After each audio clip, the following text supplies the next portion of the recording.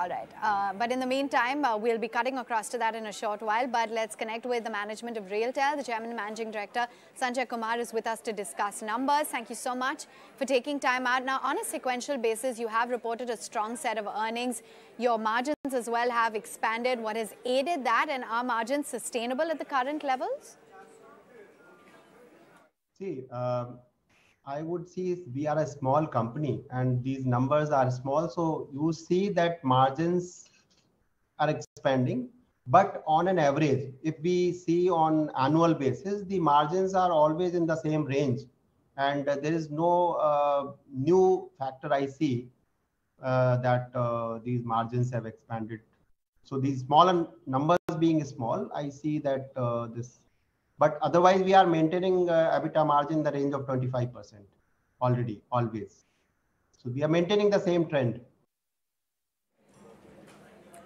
Right. Good afternoon, sir. Cheryl also joining in the conversation. So you are expecting margins to be around 25 to 26% for H2? Yes. That is for sure.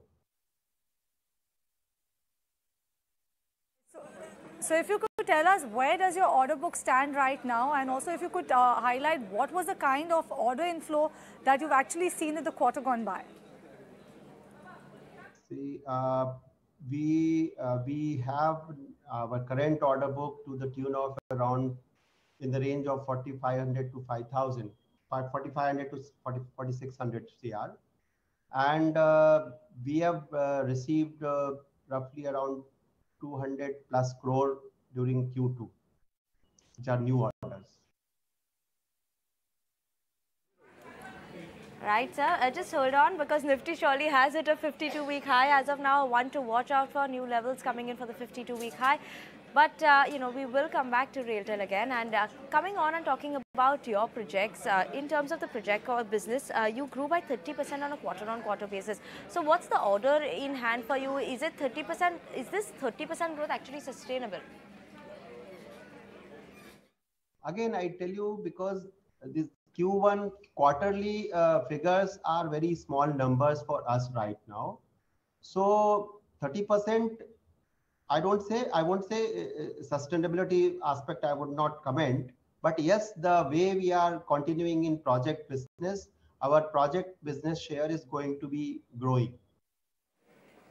And finally, Mr. Kumar, what's the outlook in terms of your revenue and profit guidance as well as margins for the second half of the year?